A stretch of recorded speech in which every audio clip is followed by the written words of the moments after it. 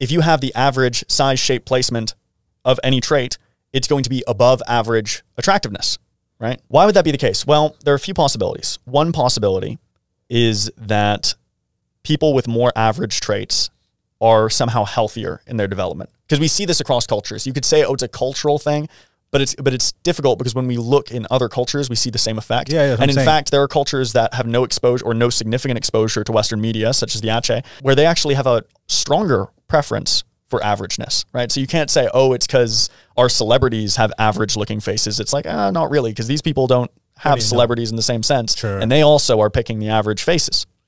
So it could be that it signals some kind of underlying health, right? So when we're selecting mates, there does seem to be a bias across cultures for selecting traits that are associated with good health. This could be because these people have more robust genes, right? That you want your children to have healthy genes, let's say. Okay. Could be that.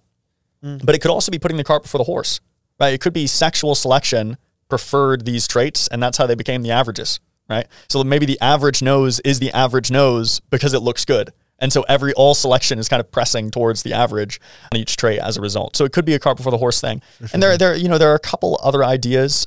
One idea from the kind of non-evolutionary literature, just so I make sure, because I'm an evolutionary scientist, so I tend to communicate in their terms. But there is an idea from the non-evolutionary literature that's not necessarily incompatible, but it's just that these faces are easier to process, right? If it's an average face, maybe it's just a smoother processing. It's not new, it's not weird, it's not strange, because it's so normal, your brain just picks it up immediately, and as a result, they become more attractive. And then on the symmetry thing, it's just because this is actually quite quick.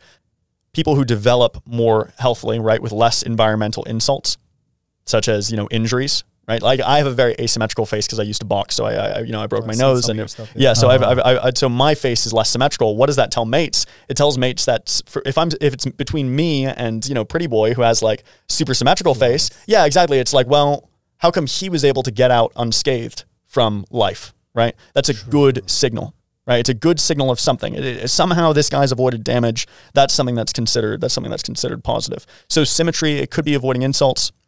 Could also be a genetic thing. Well, it could also be a health thing. And it could go back to the processing thing again. It could just be like, oh, it's easier if a face is symmetrical, you can download it easier. That's actually that was the original kind of debunking of the averaging hypothesis, was someone said, hang on, because we already knew about symmetry, they were like, hang on, if you superimpose tons of faces, each face is going to get more symmetrical because each individual asymmetrical item is going to be controlled for by the other faces. And so some people were like, oh, averageness isn't attractive. It's just we're just replicating the symmetry effect. But then later it turns out the averageness actually is attractive. They just had to do more robust studies to control for that. I would also just make a quick note while we're going down all this literature. I don't want to send everyone in front of the mirror to be like, oh my God, am I symmetrical?